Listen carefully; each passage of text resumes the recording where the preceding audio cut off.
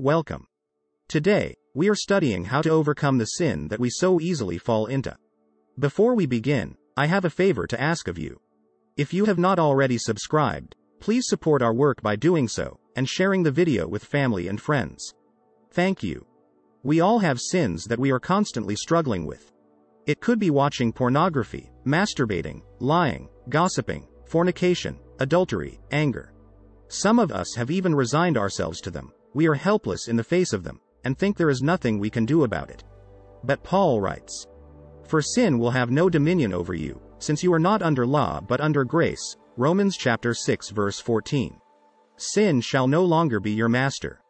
The Bible calls such sins that we almost always fall for, besetting sin.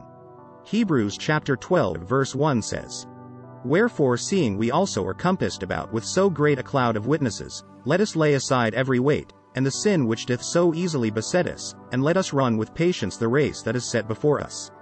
The New International Version renders it as the sin that so easily entangles. The Contemporary English Version reads the sin that just won't let go. It is a sin that easily traps or ensnares us. It happens to all of us, both young and mature Christians. Some think that because they keep going back to the same sin, maybe they are not saved. The Bible assures us that when we believe in the Lord Jesus Christ we are saved. And that salvation does not depend on whether we feel it or not. When we are saved, we do not automatically become perfect and sinless. We will continue to struggle against our sinful nature, since our new nature will be at war with our old nature. Paul went through the same struggles, and he says in Galatians chapter 5 verse 17, "For the desires of the flesh are against the Spirit, and the desires of the Spirit are against the flesh, for these are opposed to each other, to keep you from doing the things you want to do." The people we admire in the Bible all struggled with besetting sins. Both Abraham and Isaac repeatedly lied about their wives to protect themselves. Samson struggled with lust throughout his life. David and Solomon also struggled with lust. Peter struggled with the fear of man such that he denied knowing Jesus 3 times. Now all these, and many more examples, have been written down for us so that we do not also make the same mistakes they made. The first truth we need to know is that we should not be controlled by besetting sins. For sin will have no dominion over you. In Christ, we have been set free from our sins and are no longer slaves to sin. Paul says in Galatians chapter 2 verse 20, "I have been crucified with Christ, and I no longer live, but Christ lives in me. The life I now live in the body, I live by faith in the Son of God, who loved me and gave himself for me." The second truth we need to accept is that it is the power of Jesus that delivers and keeps us from sin. It is the power of Jesus that holds you up in victory, not your own strength or wisdom. Jude chapter 1 verse 24 says, "Now to him who is able to keep you from stumbling and to present you blameless before the presence of his glory with great joy." It is the power of God that keeps us from stumbling. It is the blood of Jesus that presents us blameless before God. To overcome the sins that easily beset us, we must understand why we fall for them in the first place. We get lazy and complacent, and we stop feeding our spirits with the things that improve our relationship with Christ. That is when we begin to take for granted the gifts of freedom and forgiveness that Christ bought for us. And we begin to make excuses for the sin that is enticing us. Psalm chapter 119 verses 9 to 11 asks, "How can a young person stay on the path of purity? By living according to your word. I seek you with all my heart. Do not let me stray from your commands. I have hidden your word in my heart that I might not sin against you." We first see a desire for holiness or purity. We are always pulled towards the things we desire. When we consider some sins as classy and exciting, those are the sins our hearts pull us towards. Our heads may be telling us porn is wrong, that it destroys our relationship with Christ, but our hearts beat faster with the excitement of watching the latest sick display. We must be honest with ourselves and about our own desires and bring them in line with the desires God has for us. Psalm chapter 37 verse 4 says, "Delight yourself in the Lord, and he will give you the desires of your heart." When we desire to be holy or pure, we make the decision to recognize and turn away from fleshly invitations. A young captive, Daniel, had such a desire. When they set in front of him the choicest of food from the king's table, we read in Daniel 1-8. But Daniel resolved that he would not defile himself with the king's food, or with the wine that he drank. What have you resolved not to defile yourself with? Second, To keep ourselves from being entangled, we must dive deep into the Word of God and stay there. Psalm chapter 119 verse 10 says, "With my whole heart I seek you."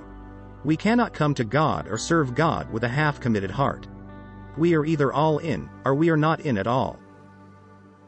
Jesus told the church of Pergamum in Revelation chapter 2 verses 14 to 16.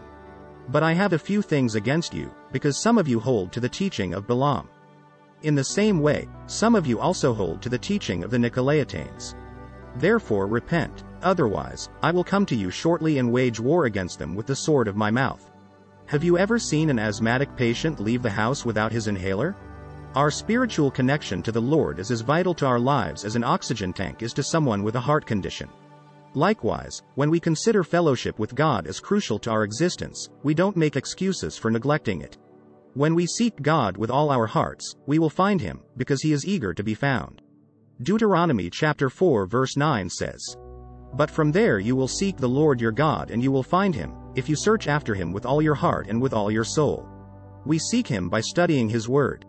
Learning what pleases and displeases God helps us to know God Himself. Third, it is not enough to read the Word of God, we must meditate on what we read day and night. We must memorize the Word of God such that it becomes part of the fabric of our souls. Joshua chapter 1 verse 8 says, "This book of the law shall not depart from your mouth, but you shall meditate on it day and night, so that you may be careful to do according to all that is written in it. For then you will make your way prosperous, and then you will have good success." It is when God's word and thoughts become part of the fabric of your soul that it gives you power. In that way, when temptation knocks, truth answers the door. The amount of truth that has been read, memorized, meditated, and personalized will often determine the amount of wisdom that responds when the flesh calls. The psalmist says in Psalm chapter 119 verse 105, "Your word is a lamp to my feet and a light to my path." When sin comes cloaked in sheep's clothing, the light from God's word would reveal it for what it is. When it comes all dressed up, God's word in you will whisper to you, "Flee fornication." Fourth, to keep ourselves from getting entangled, we must continually ask God to keep us from stumbling. "And he told them a parable to the effect that they ought always to pray and not lose heart." Luke chapter 18 verse 1. God's power is available to everyone who calls upon His name through His Son. "The Lord is near to all who call on Him, to all who call on Him in truth." Psalm chapter 145 verse 18. When we have been in the presence of a holy God, we are able to see sin for what it is, a vile and dangerous trap to keep us from heaven and our crown. A person who continually kneels before God does not run toward sin. Fifth, to avoid a relapse into sin, never give your flesh more credit than it deserves. This is often the biggest mistake we make in staying on the right path. We assume that we are stronger in our flesh than we really are. So we allow ourselves to be caught in compromising situations and then act surprised when our flesh could not resist. Paul says in Romans chapter 13 verse 14, "Put on the Lord Jesus Christ, and make no provision for the flesh, to gratify its desires." We make provision when we set ourselves up for failure, with only our weak, sinful flesh between us and the sin. Two young people who very much like each other, alone in a room watching a romantic movie, are making provision for the flesh. A recovering alcoholic going out to a party with old drinking buddies is making provision for his flesh. Paul told the Philippians, "Only let your manner of life be worthy of the gospel of Christ, so that whether I come and see you or am absent, I may hear of you that you are standing firm in one spirit, with one mind striving side by side for the faith of the gospel.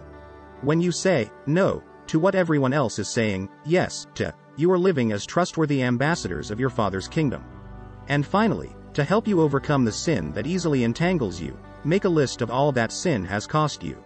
Your list may include names of loved ones, educational goals never reached, money wasted, and lasting scars caused by chasing sin. Always remember why you desire to overcome this particular sin. Where has it led that you did not intend to go? When you feel weak, or the old desire tries creeping back, reread the list. Then thank God for each item on the list and the ways He has healed you from the wounds. God has made us more than conquerors through Him who loved us. But we can easily be entangled in sin when we grow cold to God's word or choose to walk in the flesh instead of the Spirit. God expects His children to be alert and of sober mind. Your enemy the devil prowls around like a roaring lion looking for someone to devour. When we cling tightly to our Good Shepherd, no lion, and no sin, can ever entangle us. God bless you. Amen.